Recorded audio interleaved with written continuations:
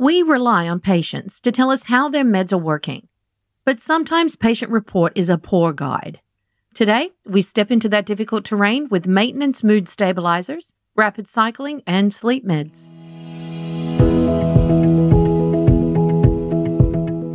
Welcome to the Carlat Psychiatry Podcast, keeping psychiatry honest since 2003. I'm Chris Aiken, the editor-in-chief of the Carlat Psychiatry Report. And I'm Kellie Newsome, a psychiatric NP and a dedicated reader of every issue. We are launching a new series on Psychopharm Secrets. Unlike our usual series, these episodes won't be back-to-back. We'll release them as the secrets come, and we invite you to share your own secrets with us. Write to Aiken, A-I-K-E-N, at thecarlatreport.com. We hope to bring you uncommon tips that you won't find elsewhere, and today's episode focuses on stuff that you won't even learn by asking your patients. Psychopharmacology would be easy if you could just try a bunch of meds and ask patients which one they liked best. But if that was all there was to it, we'd be out of a job. Patients are very good at telling us what feels better after a few hours or a few days. It's the long-term effects they are less clear on. And that brings us to our first secret. Patients may not tell you that lithium has helped when it has.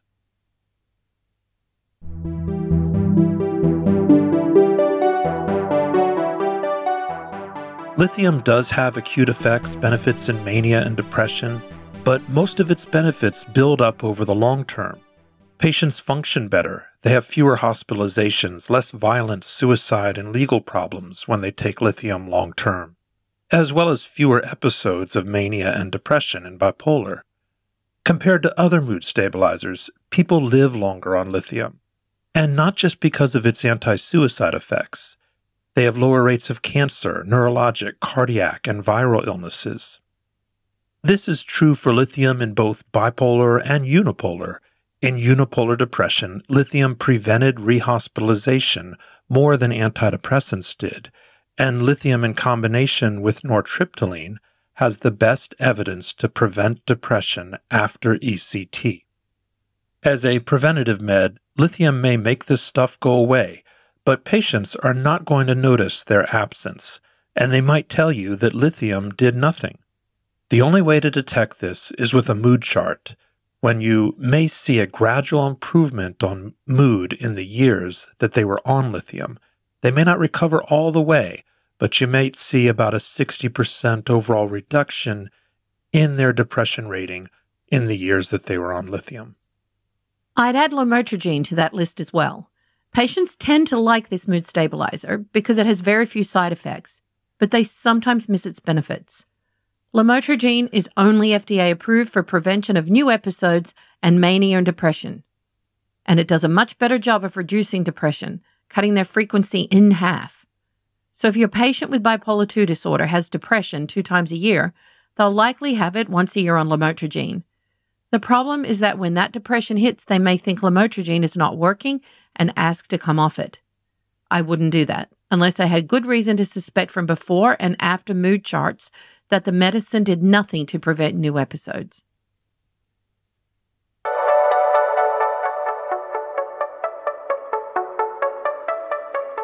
Our next secret concerns sleep medicines. Your patient is not likely to tell you that their sleep med isn't making a meaningful difference. There's a paradox with sleep medicines. They are very popular with patients, but they don't work much better than a placebo, and most of them don't make a difference on the big-ticket items, like sleep quality, next-day functioning, and overall mortality, exactly the things that sleep is supposed to help us with. Sleep meds mainly help with falling asleep, initiation insomnia, and even there the benefits are meager. On average, they help patients fall asleep about 30 minutes faster, but a placebo is responsible for about 20 of those 30 minutes, so the true benefit of a hypnotic is only about 10 minutes faster in falling asleep. Outside of that, sleep meds do little to nothing to improve sleep quality, and when we measure next-day cognition, most of them have mixed results, helping a little here and hurting a little there, averaging out to nothing. The strange thing is, when you suggest tapering off a sleep medicine, most patients are very fearful. They'll say, I won't be able to sleep, and I won't be able to function at work. The disparity between subjective and objective accounts of sleep has baffled sleep researchers for years. My best guess on this difference is that patients do feel better with sleep medicines, but it's not the benefit that these medicines were designed to bring. These sleep meds, most of them are amnestic agents, which means that patients are going to forget how bad they slept. And they are rewarding agents, which is a kind of benefit that's hard to put into words other than when you have that reward, you don't want to give it up. Now, that's true for the benzodiazepines and the Z-hypnotics. And I recall one study in mice where the animals found zolpidem even more rewarding than a benzo. But what about the other sleep medicines? Ramelteon rosarum, the melatonin agonist, is not a controlled substance and has no rewarding qualities. In some studies, Ramelteon worked better the longer that patients took it. And I'm going to emphasize that to patients because they are often rightly concerned that they'll get dependent on a sleep med. If we look at the raw numbers, Ramelteon is slightly less effective than the Z-hypnotics at helping people fall asleep, but it has a small benefit in sleep quality and total sleep time, which is unique for it and meaningful for your long-term functioning and health. Overall, Ramelteon looks about the same, even on subjective measures of sleep, as the more popular Z-hypnotics, but patients just don't seem to like it as much. And my guess is that it's the lack of amnestic and rewarding qualities that might explain why. I mean, people are not sleeping well on Ambien, zolpidem. They are not sleeping well on Ramelteon either. Both of these are fairly weak agents, but at least on Ambien, they forget how bad they slept. That's a good point.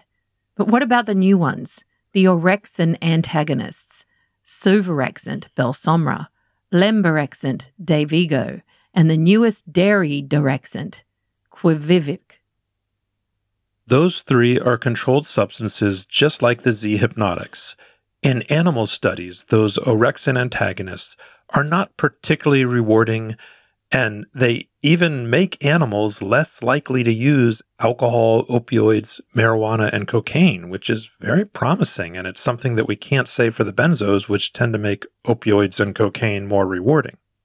But there is good reason to make these orexin antagonists controlled, which the FDA did. Recreational sedative users rate these orexin antagonists with the same liking as they do zolpidem, reminding us that animal studies are not always the bottom line. But in my experience, patients actually don't like these orexin antagonists as much. Maybe they don't feel knocked out on them, or maybe their biggest selling point is also their downfall. The industry brags that these meds promote sleep without the cognitive side effects of the others. In other words, they don't impair memory or attention. But that means that patients are alert and aware after taking them, aware of their ruminative thoughts, aware of how difficult sleep is even with a sleep med. And well, you get where I'm going from here.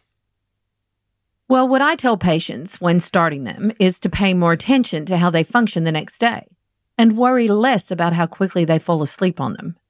The orexin antagonists do improve sleep quality, and with that, there are also improvements in next-day cognition, something we don't see with other sleep meds.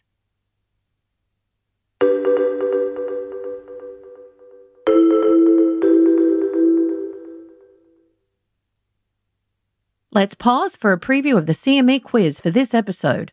Earn CME for each episode through the link in the show notes. 1.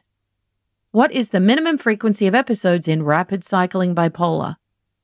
A. Once a month. B. 6 times a year. C. 4 times a year. D. Twice a year.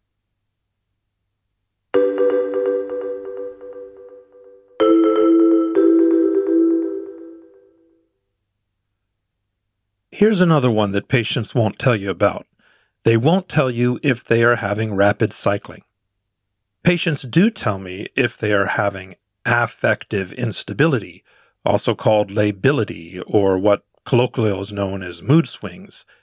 Affective instability is when emotions shift rapidly over minutes or hours, and while this can be a sign of bipolar disorder, it is even more indicative of borderline personality disorder. But affective instability is not rapid cycling. By comparison, rapid cycling is not very rapid. Rapid cycling just means at least 4 mood episodes in a year. And although it is a phenomenon that occurs in bipolar disorder, those 4 mood episodes don't have to include mania. They could all be depression, and often they are. Or if there are manias, you don't hear about them, the patient forgets them and doesn't come in. I have never heard a patient complain of rapid cycling. Instead, they seem to live in the moment, as though each mood episode is its own problem, triggered by an understandable stress. I mean, if you look at 3 months of your life, you're likely to see a big stress and think that that's what caused the episode. The patients don't see the bigger picture, the pattern of what is going on in the frequency of these episodes. This can be a particular problem when an antidepressant is causing rapid cycling. This is how it plays out. You start venlafaxine for depression, not knowing they have bipolar. The antidepressant quickly flips them into hypomania, and then they stabilize, which to the patient feels like a great recovery. 2 months later, they are depressed again. But the med worked so well, they will call you up and ask if they can raise it, which you do, turning it up from 75 milligrams to 150 milligrams. By this time, they are rapid cycling, but no one knows it yet. So they naturally cycle out of the episode, and when they do, they think it's because they raised the med. Then they get depressed again, but this time it happens faster, at just 1 month instead of 2 months. Usually the patient doesn't notice the pattern. Instead, they look for something that is going wrong in their life, and inevitably something is, and blame the depression on that. The solution? Raise the med again, this time to 300 milligrams. The next time you get a call, it may be from the patient's wife, who will tell you that she's walking on eggshells because he is so irritable and agitated. His mood is changing so rapidly, she never knows which version of her husband she's going to meet. He's up and down, manic, depressed. The cycles have gotten so rapid that they are overlapping, causing an anxious, agitated, dysphoric mixed state. That whole process can take 6 to 12 months to play out after starting the antidepressant. And as things get gradually worse, no one is going to blame the antidepressant. Not you and not the patient. To figure it out, you need to be in touch with the overarching patterns. But most of us have as much trouble picking up on those patterns as the patients do. Personally, I can't pick up on rapid cycling unless I'm looking at a 12-month mood pattern in a mood chart. But there is one sign that might tip you off that it's happening. Do you have patients who come in every month and half the time they are better and half the time they are worse? It seems random, and yes, they always have stressors going on, so it can seem like they are just overly sensitive to stress. But when they're doing well, actually, they also have stressors going on. They just don't tell you about it because they're not as bothered. But those random ups and downs could be due to rapid cycling. So when I see that kind of visit pattern in a patient, I'm going to lay down my hands and say, I can't help you unless you complete a mood chart outside of sessions so I can follow what's going on. If it does indeed turn out to be rapid cycling, the solution is to start a mood stabilizer and slowly taper off the antidepressant. I'd start the mood stabilizer first. If you taper that antidepressant off too quickly, they might have withdrawal problems, like anxiety and dysphoria, and those symptoms are going to look very close to the problem you're trying to address. Also stabilize sleep and circadian rhythms. Get them up in the morning with light and have them with total darkness at night. You can apply dark therapy. I have a website that describes how to do it, chrisaikenmd.com/dark therapy. And get them off recreational drugs, which, just like antidepressants, can trigger rapid cycling. Rapid cycling is slow to recover, so tell the patient that it's essential to keep a mood chart, that they are going to get better and worse during the treatment, but that what we hope here is that the bad swings are going to be less intense, less prolonged, and less frequent over time.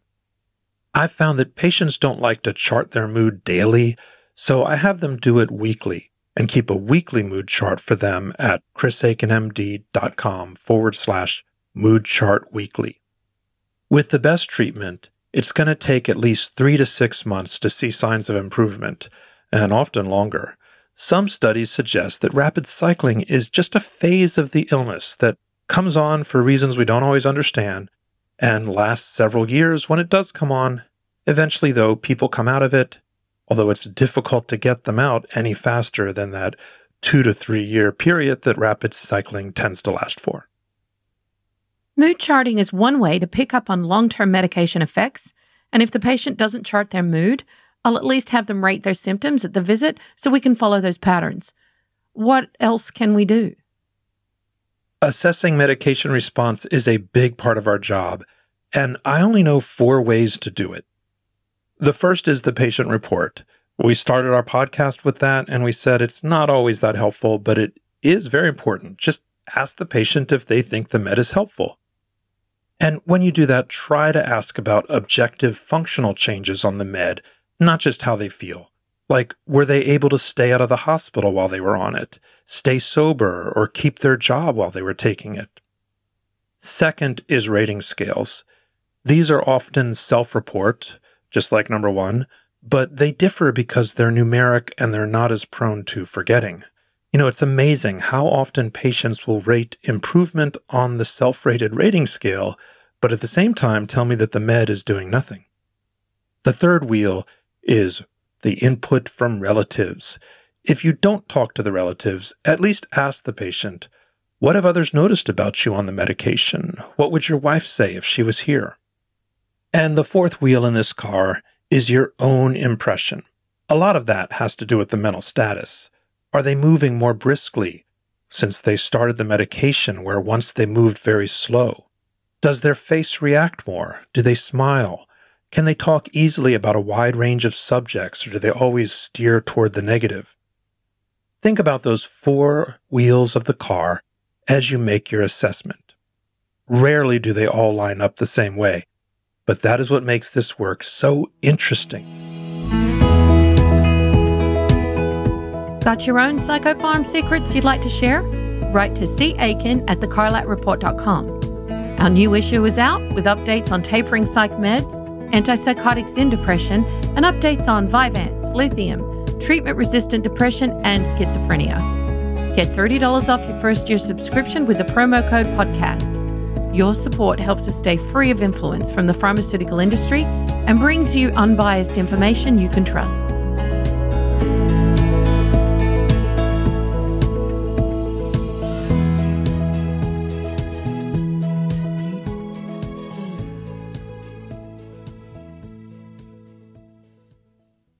Thanks for watching. Hit subscribe if you enjoyed this content.